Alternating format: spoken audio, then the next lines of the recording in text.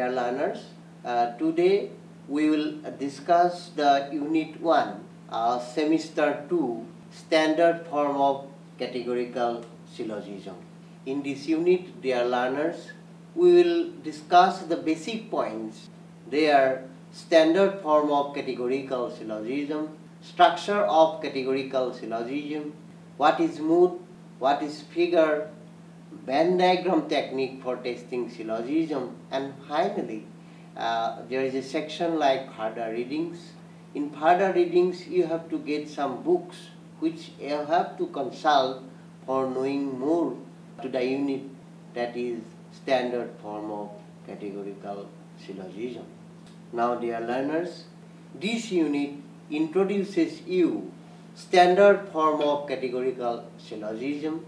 It includes the definition as well as the structure of the categorical syllogism. Apart from this, you get the concepts like mood, figure of syllogism, and the Venn diagram technique for testing syllogism. Dear learners, a standard form categorical syllogism is a deductive argument which contains two categorical propositions, and from two categorical propositions taken jointly, conclusion is drawn. As for instance, dear learners, you may take an example. All philosophers are rationalists, all mathematicians are philosophers, therefore all mathematicians are rationalists.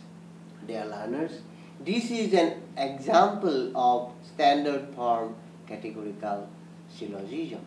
Now you see, dear learners, what is standard form of categorical syllogism?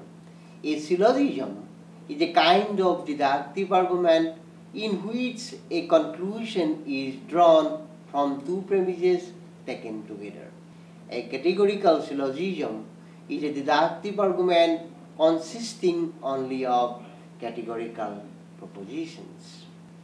Now dear learners, there is another section which you have to know, that is structure of categorical syllogism.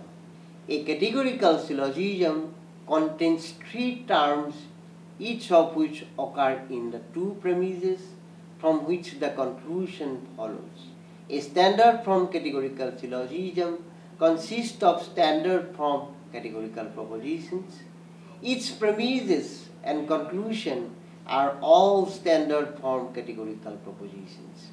The three terms of the standard form categorical propositions occur twice in the syllogism. The three terms are called the major term, the minor term, and the middle terms, respectively. The term that occurs as the predicate of the conclusion is called the major term of the conclusion, is called the major term of the syllogism. And the term that occurs as the subject term of the conclusion is called the minor term of the syllogism. The term that occurs in both the premises but not in the conclusion is called the middle term.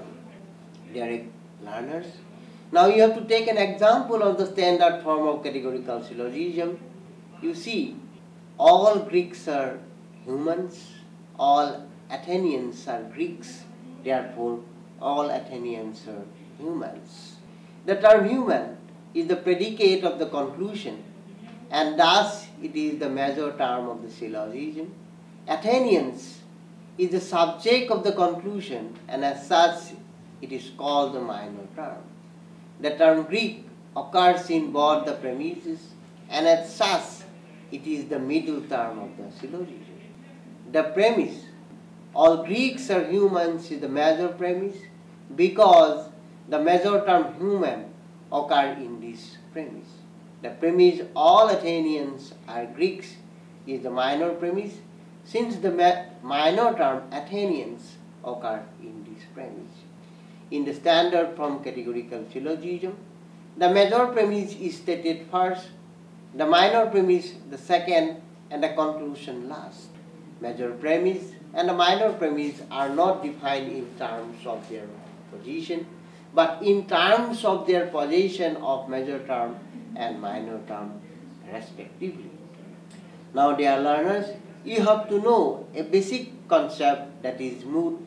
Then you see what is mood then.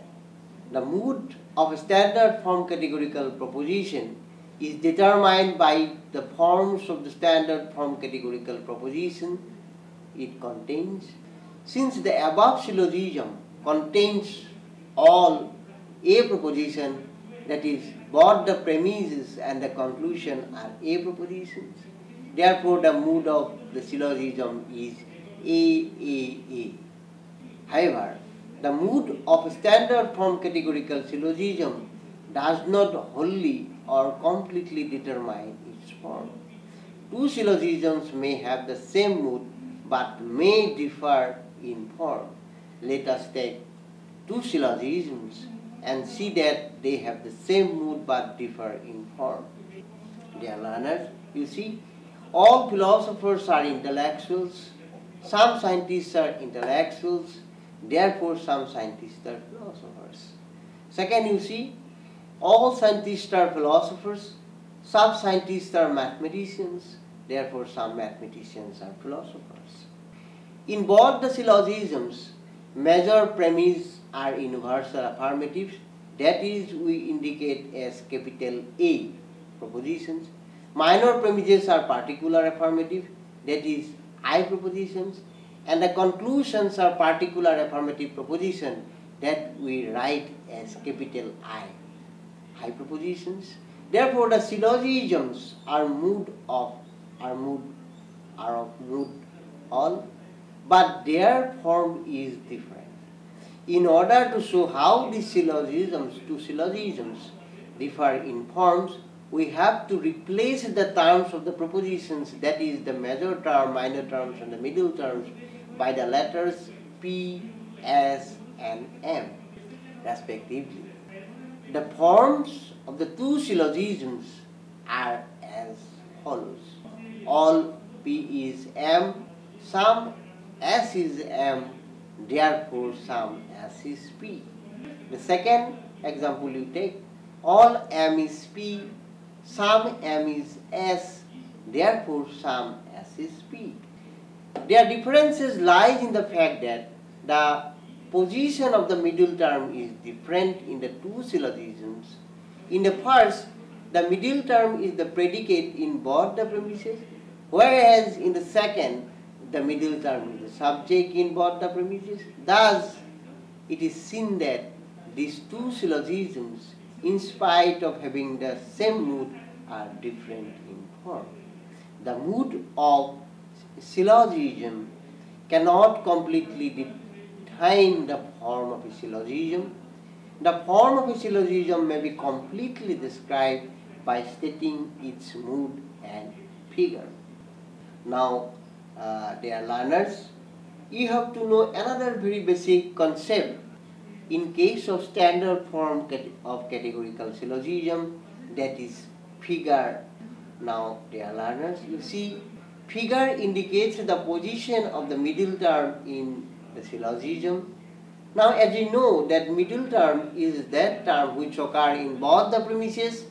Depending on the position of the middle term in the premises, we have four different figures those syllogisms may have. The middle term may be the subject of the major premise and predicate term of the minor premise, or it may be the predicate term of both the premises, or it may be the subject term of both the premises, or it may be the predicate term of major premise and subject term of the minor premise. These different possible positions of the middle term constitute the first, second, third, and fourth figure respectively.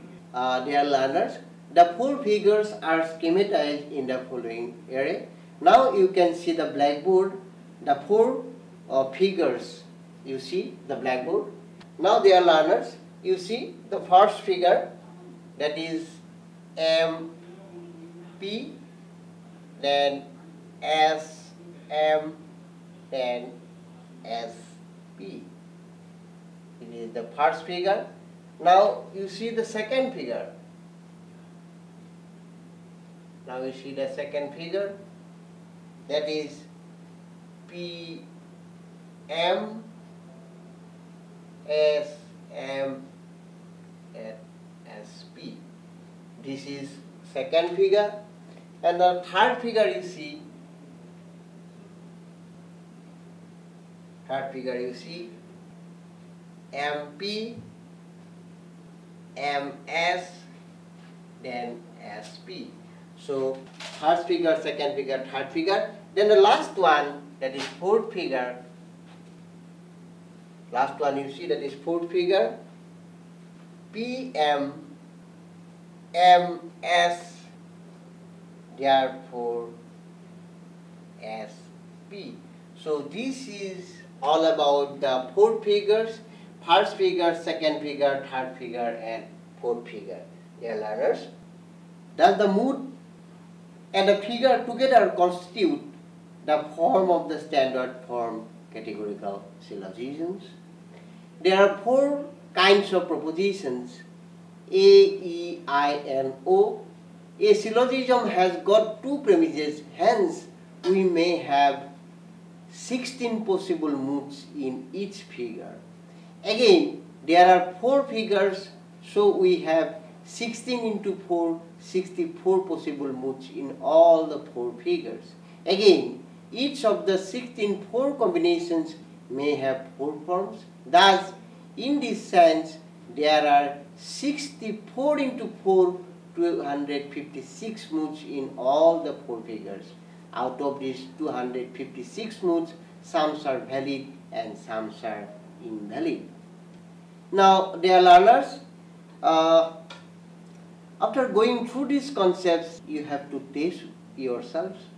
So, there are some questions given to you, you have to answer. So, first one, what is standard form categorical syllogism?